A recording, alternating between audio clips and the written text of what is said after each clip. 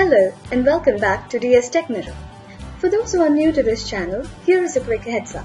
This channel is dedicated to deliver training content related to SharePoint customizations. In this video, we will be learning how to copy files from a SharePoint library to another SharePoint library using Microsoft Power Automate. For those who are new to Power Automate, you can relate it to a SharePoint workflow, but it is just more powerful than the SharePoint workflow. Earlier, Power Automate was called Microsoft Flow. Microsoft rebranded Flow to Power Automate to better align to other Power Platform services, including Power Apps, Power BI, and a new bot service called Power Virtual Agent. So that's up for the introduction part. Now let's get started.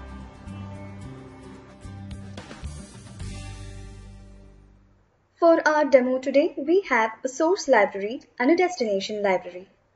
When it comes to copying files, we have n number of scenarios depending upon where our source content resides, and also depending upon where the source content needs to be placed in the destination folder. Considering that, let us look into the scenario 1. Same level migration, or we are going to copy files from SF level 1 to GF level 1. I have created two libraries in the site, source library and the destination library. So my requirement would be, in this scenario 1, is to copy files present inside source library to destination library.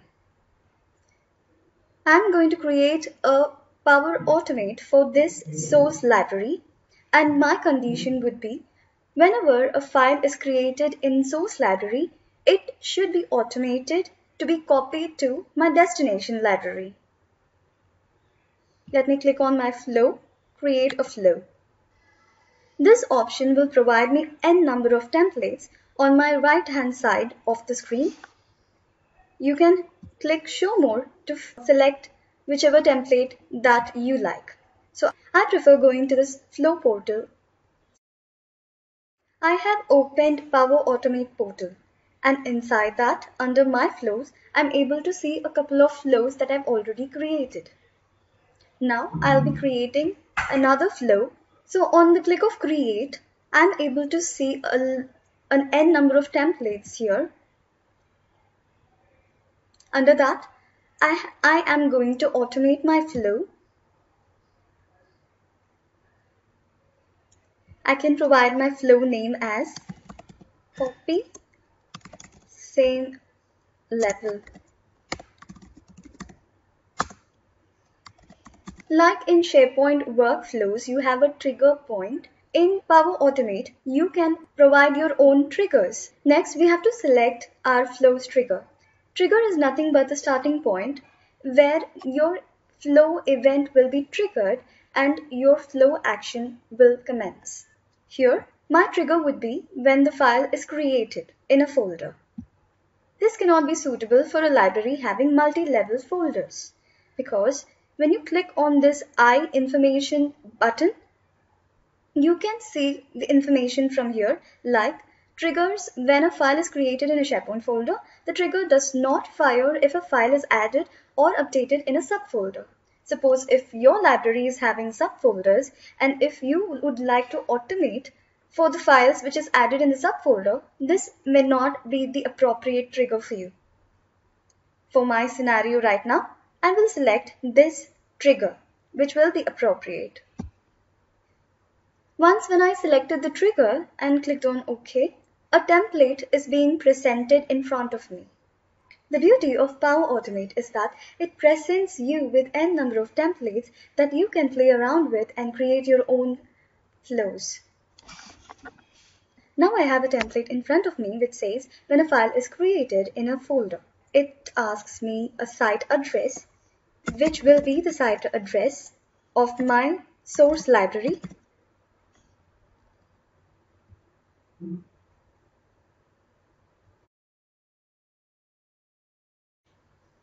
I have to select the source folder.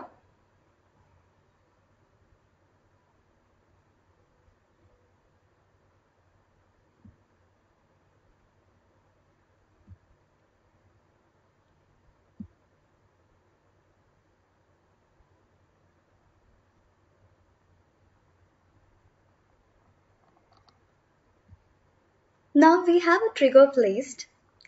Next, we have to create an action. Under the action, I'll be providing copy file. I'll be selecting an action copy file, which is a SharePoint action. And one more thing which I would like to share is that under this space, you will be able to see n number of apps for which the Microsoft Flow or Power Automate supports. When you click on that particular app, then all the action templates available in Power Automate will be appearing in front of you. From here, the next action would be copy files. So here it requires current site address, file to copy, destination site address, destination folder. If another file is already there, then what action you have to take. So all these details needs to be filled. I'm going to provide site address, which is the same site that I'm going to use for the source library. We have to provide the file identifier as the input to file to copy. So this file identifier would be a dynamic variable that would be received from the trigger. So when a file is getting created in a folder, which is our library, then this Power Automate Power Flow will be triggered, and once it is getting triggered, it will catch hold of the file which is created, and it also catch holds of all the properties of the files. So we can use the dynamic content over here. So once you click on this option, you will be finding two different menus here, which is the dynamic content. One is the dynamic content and the other one is the expression. So we will go to the expression a little later. Right now we'll concentrate on the dynamic content. So in this dynamic content, under which we can see over here when a file is created in a folder. So this was our trigger.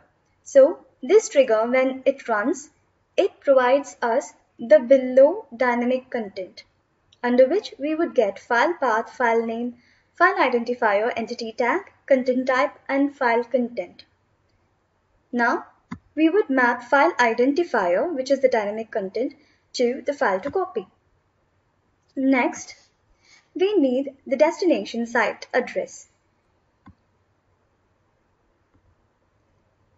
The destination folder,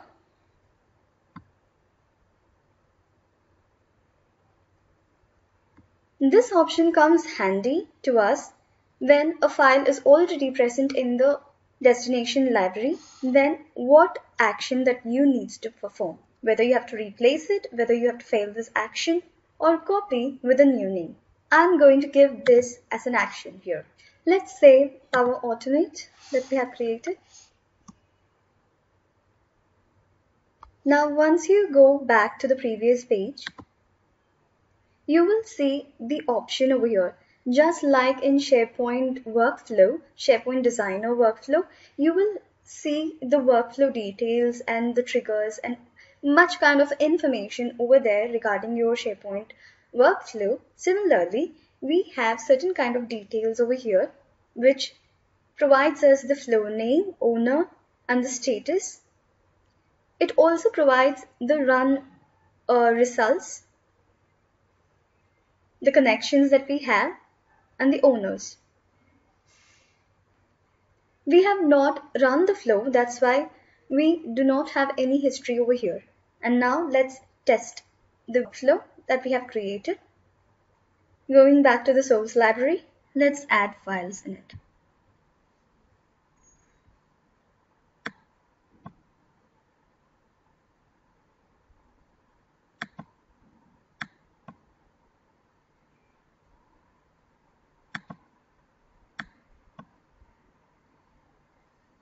Now I added 3 files in my source library.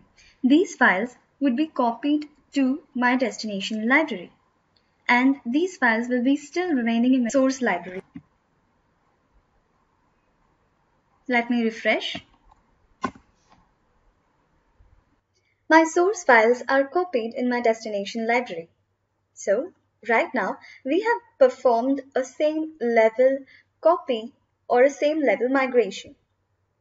Next, we will see the scenario of copying files from a multi-level folder structure to our destination folder.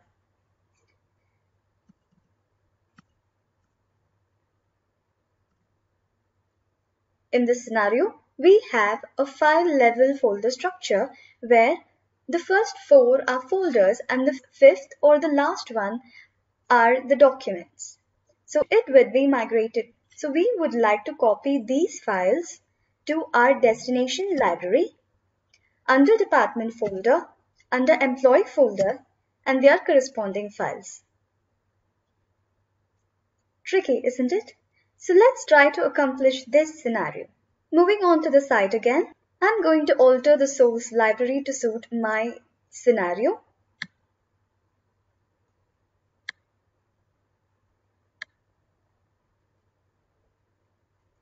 Under which we will be having department folder. Under the department folder, we would be having site location,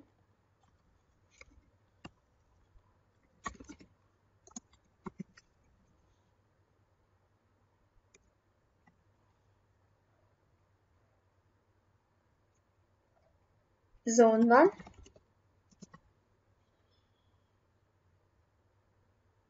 employee folder. Let's name this employee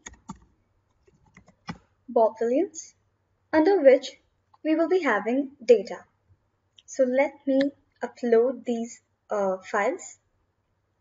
So for this scenario, rather than using the same trigger, which is when the file is created, we will be using a different trigger. Let us prepare our destination library as well.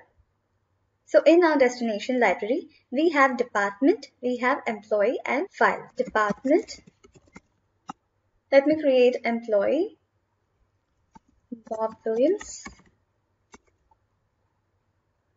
Now it's time to create a flow. I'm going to do the same thing. In the previous scenario, I have created the flow from here. Now, if you have your flow already open, you can create from here as well. I'm going to create an automated flow over here. I'm clicking this. Give suitable name for your flow.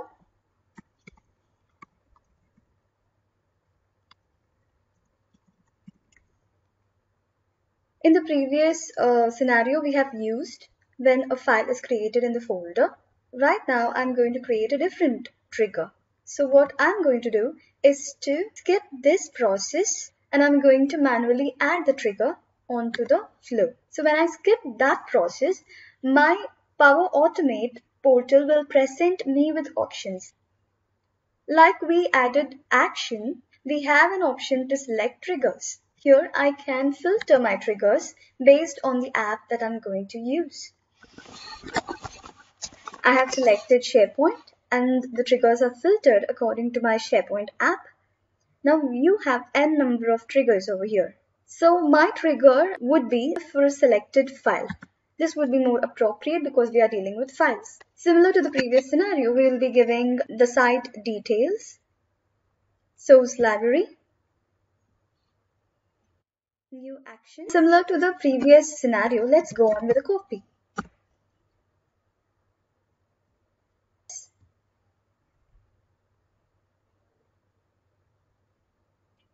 And the file identifier would be ID over here. Destination address, destination folder. When you click on this arrow, you will be getting the subfolders inside our destination folder. Department, Bob Williams. So for all the selected files, it will be moved under Bob Williams. We do not want this. We need our flow to understand for what all files that will be selected under their respective employee folder should be copied to their respective employee folders under our destination library. So let us bring logic over here. Let's add an action. For this, we need to capture few parameters that was dynamically loaded when a file was selected. For that, let me initialize the variable. Let me call it source folder path.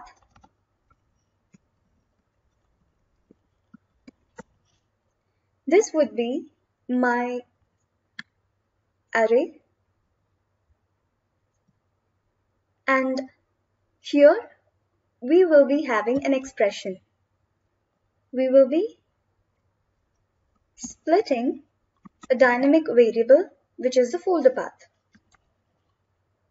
So there are certain inbuilt functions which Power Automate provides you to use it according to your requirements. So one of which is a string operation called split function.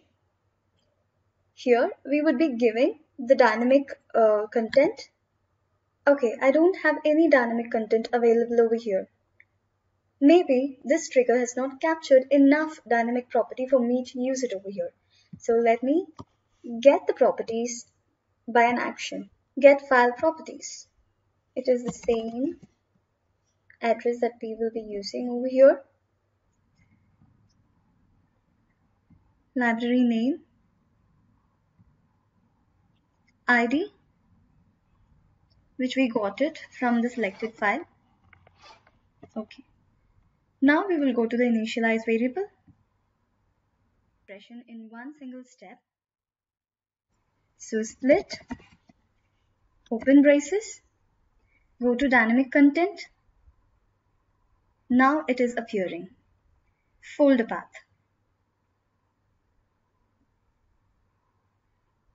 So click OK. From this array, I would be picking up the parts of my folder path. This is my folder path for any files present under Bob Williams. And from that folder path, I'll be picking elements as department and employee folder name. So which will help me navigate to the corresponding department or employee folder under the destination library. So this is how we are bringing the logic to connect the source files with the destination location. The next variable to be initialized would be department.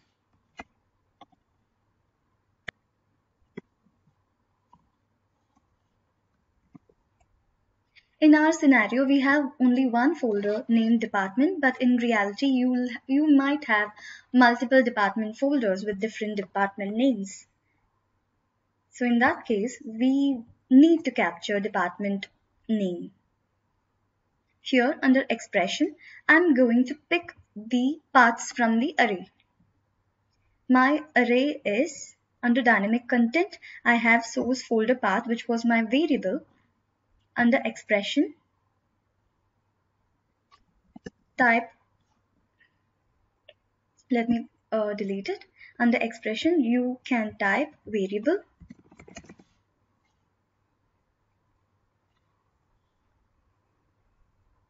So I want source. You can either look at your variable and type the name. Otherwise, a quick trick would be select it. When you select it, it will appear in this way and delete the rest of it. Here library is 0, then you have department. So I will be capturing my department at index 1. Okay. Next I'm going to capture employee name.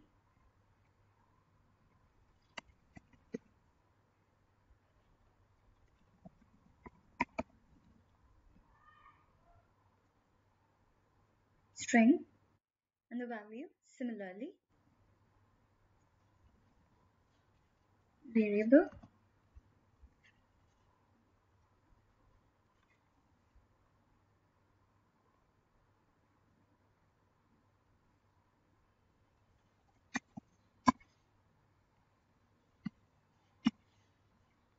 Here we have the source library at 0, department at 1, site location at 2, and zone at 3, and our employee at 4. Click OK.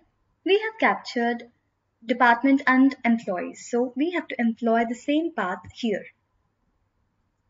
Remove this, keep it destination library, and click here. You have dynamic content over here. Place department, employee, and here separate each of them by a slash. So your folder path is formed. Save it.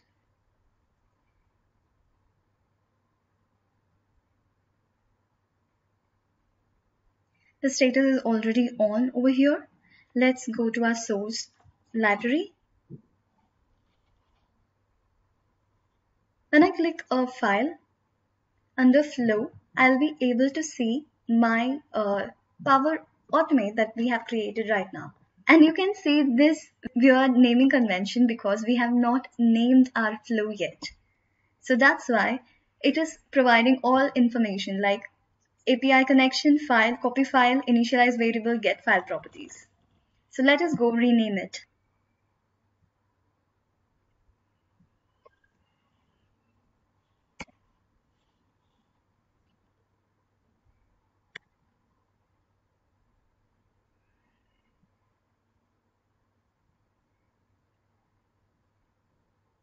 Okay, performing the action again.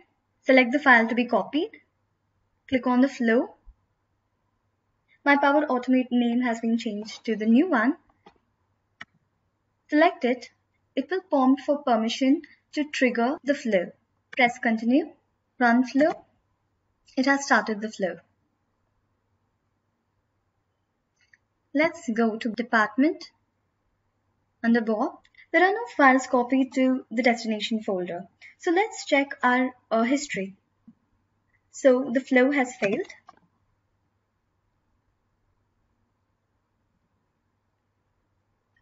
Okay, so it says that our split expression is not correct. So let us correct that. Here in split expression, we have provided the folder path, but we have not given the delimiter or the separator. So that was the error. I'll update my expression, save it again, and go back to the source library and initiate the flow again. Flow, run the flow, go back to my destination, refresh it, and now you can see the selected file has been copied to Bob Williams. So to make it more trickier, let me create another folder.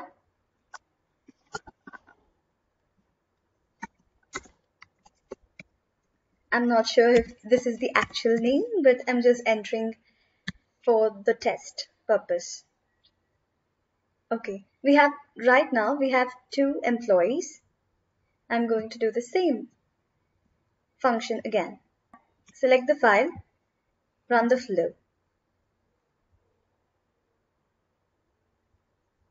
Go back to the destination folder, refresh it.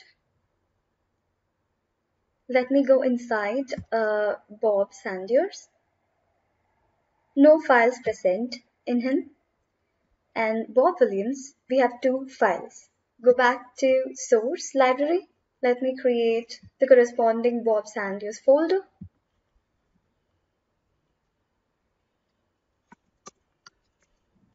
Create.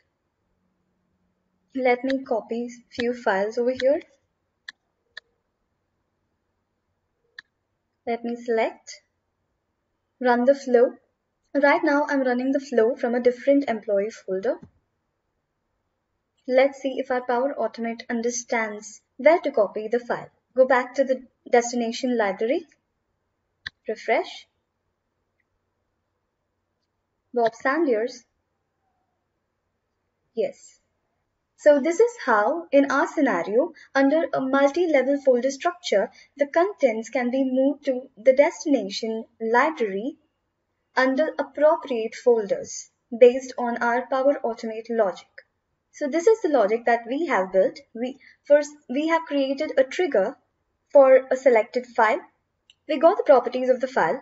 We initialized 3 variables, one to capture the folder path from the array that has been captured. Using the indices, we have captured the department and the employee folder, which is the two-level folder structure that we have in our destination library. Then we have copied the file. Under copy, we have marked the file to copy as an identifier, and this identifier identifies the file that was selected in the source library. We have framed the destination folder accordingly and provided the condition to operate when a file is already existing in the destination library. We have also seen some trouble points and how to solve them immediately and test the Power Automate and perform your desired flow. So guys, if you like the content presented in this video, please like, share and subscribe to our channel. As I said, this channel is dedicated to deliver content related to SharePoint customizations. So please stay tuned to our channel to do more customizations and developments in SharePoint Online and SharePoint related frameworks. Thanks for watching. Much love. Keep learning.